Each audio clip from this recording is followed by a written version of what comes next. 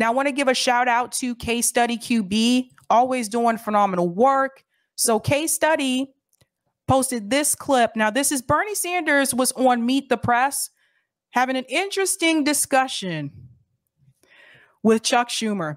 So Case Study says here, Bernie Sanders Meet the Press full interview calling out Joe Manchin and Kyrsten Sinema for sabotaging Biden and calling out too many Democrats supporting Henry Cuellar.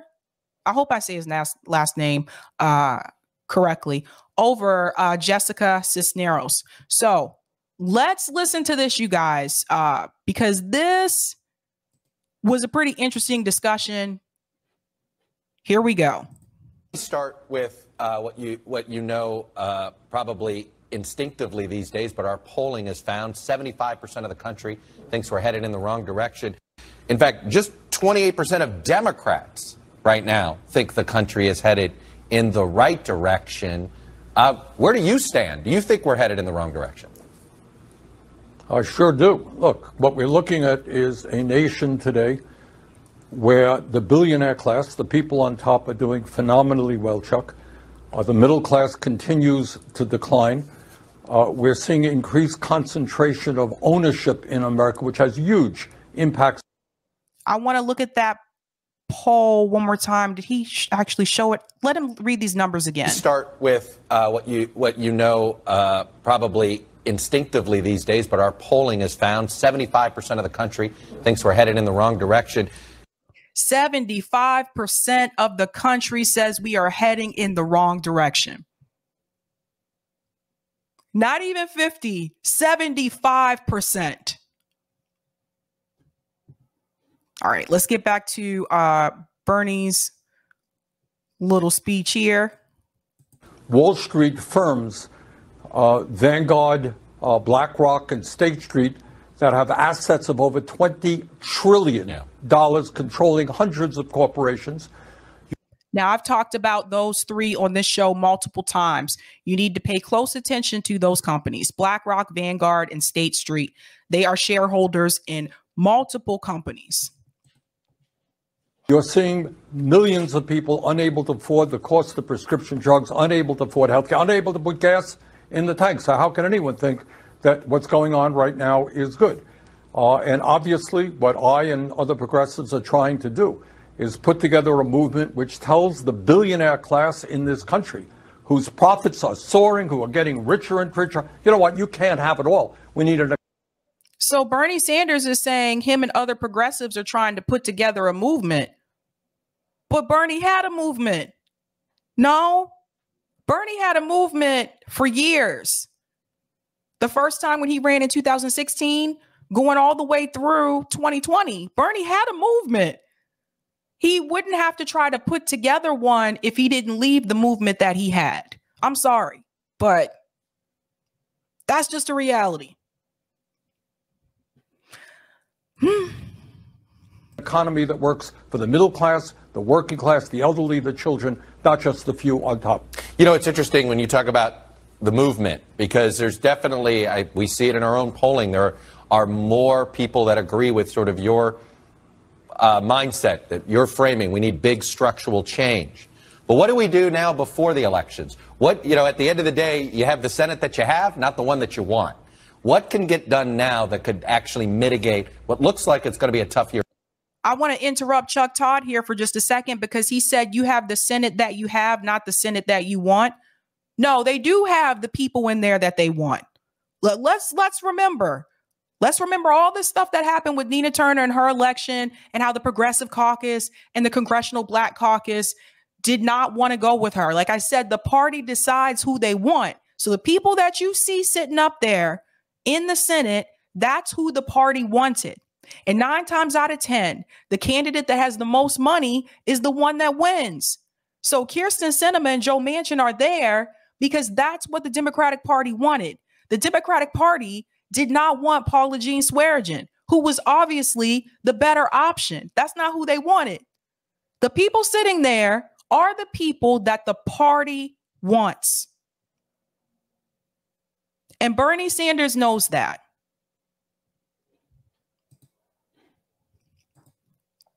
For Democrats. Look, we passed early on in the Biden administration one of the most significant pieces of legislation in the modern history of this country. That was the American Rescue Plan, which, Chuck, in my view, did a whole lot to help people deal with the economic turmoil that we saw as a result of COVID and massive unemployment. What we have got to do right now, it's not hard. You know what you do? You listen to the American people and not wealthy campaign contributors. What does that mean? It means that right now you lower the outrageous cost of prescription drugs in this country. You have the guts to take on the pharmaceutical industry that right now has 1,500 paid lobbyists in Washington, D.C. You expand Medicare. I happen to believe, as candidates that I support believe, that health care is a human right, not a function of making huge profits for the insurance companies and the people who own them. You got to move toward expanding health care. You got to raise the minimum wage to a living wage. You got to create millions of jobs by dealing with the existential threat of climate. And by the way, you got to do what the American people want and understand that it is women who have the right to control their own bodies, not the government. Okay, everything you said there was being addressed in Build Back Better. Okay, it wasn't as big as you wanted it. It was too big for some. But why do we have nothing? Right, that is the head scratcher here. Understand you don't have it all. Why is it zero? Why is there nothing? It's okay. I'm going to get to this part in just a second, but I do want to say something about the American Rescue Act. I don't know about you guys, but I didn't get anything from the American Rescue Act. I don't have kids, so that child tax credit obviously didn't go towards me, but they cut that short anyway. So there's that. But the American Rescue Act didn't rescue people. Rescuing the American people would be giving everybody a living wage. Couldn't do that. You had 8 Democrats vote against a $15 minimum wage. It's not just Kyrsten Sinema and Joe Manchin. But I noticed those other Democrats were not getting as much pressure as Joe Manchin and Kyrsten Sinema were. Call the rest of them out too. But that American Rescue Act did not rescue Americans. People are still in poverty. What did it help? What did it help? JB says Chuck Todd knows why we have nothing. He just needs to ask his boss. Ouch.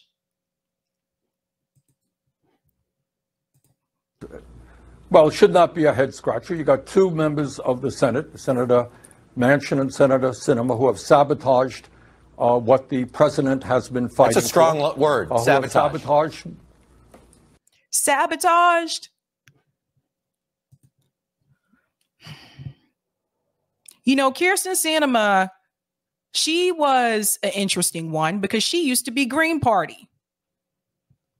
I don't know if everyone knows that. She agreed with $15 minimum wage. And she voted against it.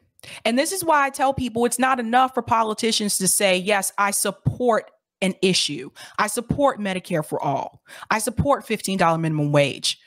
The question is, are you actually going to fight for it? Because Kyrsten Sinema, like I said, she supported $15 minimum wage, and then she got elected and she voted down on it. So again, you know, Bernie is buying into the Democratic Party talking points here of we got to blame Manchin and Sinema. They're the rotating villains. The Democratic Party knew exactly who Joe Manchin was when they told people to vote for him over Paula Jean Swearengin. They knew that he was not progressive. They knew he was against Medicare for all. That is not something that he kept secret. He's been vocal about it. They knew what they were getting. So how are you sabotaged if you already knew what they were? Question for the audience. Well, you help me out with a better word here. You got 48 members of the Senate who wanted to go forward with an agenda that helped working families, that was prepared to take on the wealthy and the powerful. You got a president who wanted to do that. You had 2 people who prevented us from doing that. You have a better word than sabotage? That's fine, but I think that is the right word. And I think pressure has got to be put on the part of people in West Virginia, in Arizona, to say, you know what, why don't you stand up for ordinary Americans, not just your wealthy campaign contributors? Why don't you have the guts to take on the drug companies and the insurance companies and the... Why are they still asking them questions?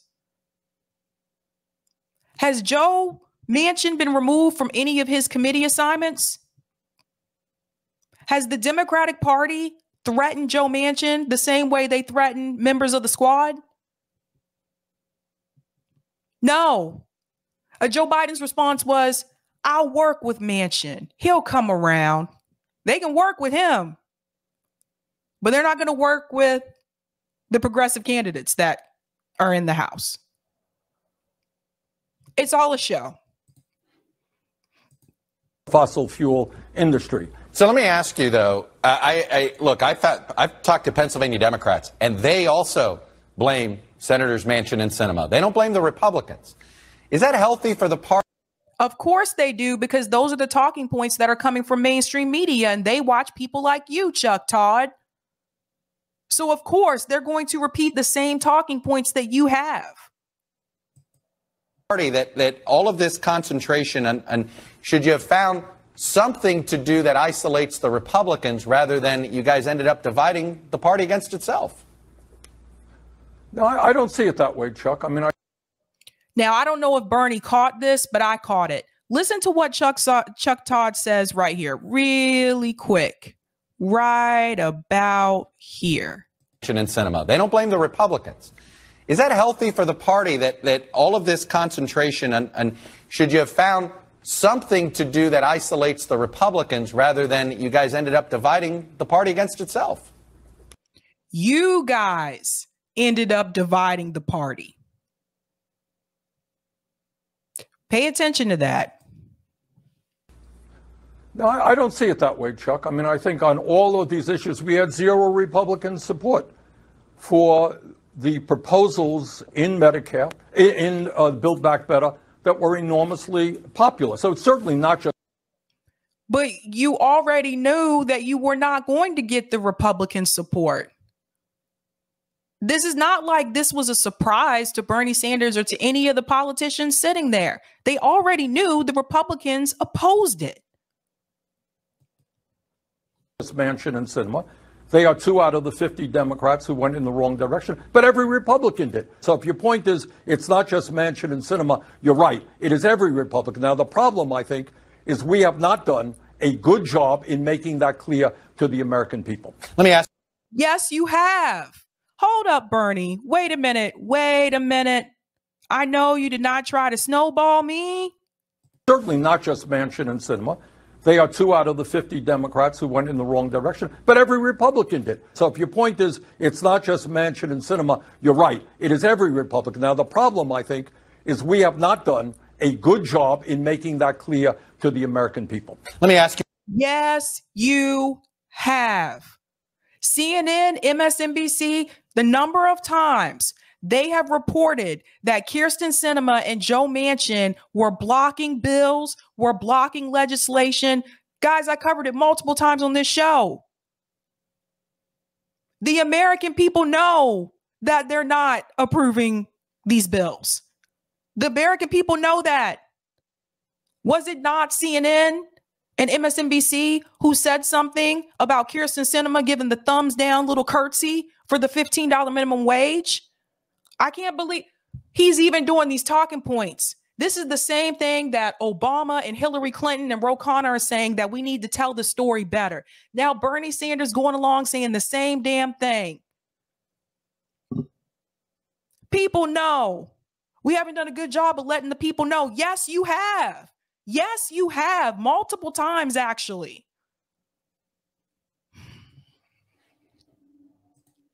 About the vote to codify Roe this week. This is one of those votes that had 49 Democrats, not 50. Should it have been should the leadership have put a bill on the floor that could have gotten 52 votes, including Collins and Murkowski, to isolate the 48 Republican noes? No, I think we'll see what happens. But to answer your question, I think nobody should think that this process is dead. We should bring those bills up again and again and again. I was just at a rally earlier, on Saturday in Montpelier, from my state capital. People cannot believe that you have a Supreme Court and Republicans who are prepared to overturn 50 years of precedent. So I think what we should do is on this bill and the filibuster, do everything that we can to get 50 votes on the strongest possible bill to protect the woman's right to control her own body. But you're not going to be able to end the filibuster because Kyrsten Sinema already said she won't approve it. Or we had this leak opinion about Roe being overturned. You didn't use the abortion issue as a reason not to support people. You've supported pro-life progressives if they were progressive on economic issues. Well, I recall a mayor of Omaha. I recall a race like that. Has your mind changed? There you go, a mayor of Omaha. No, I understand that. But is your philosophy changed? Is that a litmus test for you now for progressives?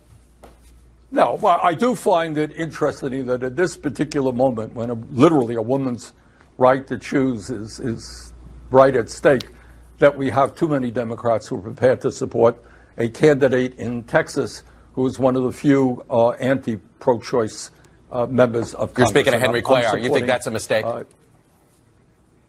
Yeah, I do. And I think I'm supporting Jessica Cisneros down there. I hope she wins. I'm supporting Summer Lee in Pennsylvania. I hope she wins as well. You think at this point, being pro-life, you can't be in the Democratic Party or in the Democratic coalition? Are you ready to go that far? I mean, we will see. All that I can. What was that? We will see, Bernie said. So Bernie Sanders just told you he thinks it's a mistake that Nancy Pelosi, well, maybe didn't say their names, but the people are Nancy Pelosi and Jim Clyburn that have chosen to endorse Henry Cuellar instead of Jessica Cisneros. And Henry Cuellar is pro-life. He's a Democrat. He's a conservative Democrat, whatever the fuck that's supposed to mean. But they have chosen to support him. But at the same time, the Democratic Party in D.C. is telling people we need to codify Roe v. Wade into law. So they're saying one thing, but their actions are showing you something different. So he said he doesn't think that's a good idea. Now, Chuck Todd goes on to ask him, do you think that you shouldn't be pro-life and be a part of the Democratic Party? Now, this is where he slips up. That's why I say you got to watch it. Jessica Cisneros down there. I hope she wins. I'm supporting Summer Lee in Pennsylvania. I hope she wins as well. You think at this point, being pro-life, you can't be in the Democratic Party or in the Democratic coalition? Are you ready to go that far? I mean, we will see. All that I can. We will see.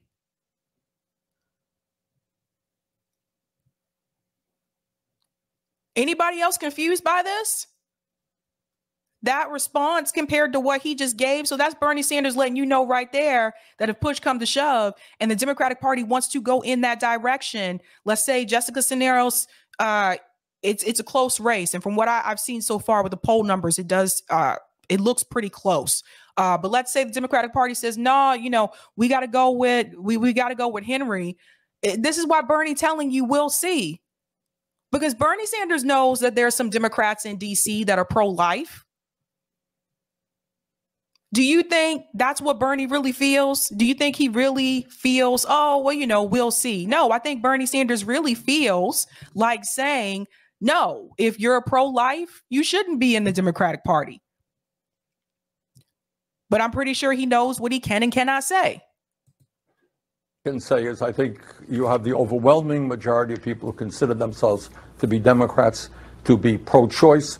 I have been pro-choice my entire life, and the candidates that I am supporting now are all pro-choice. Look, a woman's right to control her own body is really on the line, and we've got to do everything we can to defend that right. Last question: Are you definitely going to rule out ever being a presidential candidate again, or if there's an open race in 2024, could you? Why did I think you might ask that question? Well, Faz Shakur wrote it in his memo. You don't look. No politician I know rules out, all options. Everything is on the table. But, right now my focus is to do everything that I can to elect candidates to Congress who are going to stand up and fight for working families in this coming midterm election. Fair enough, Senator Bernie. Okay.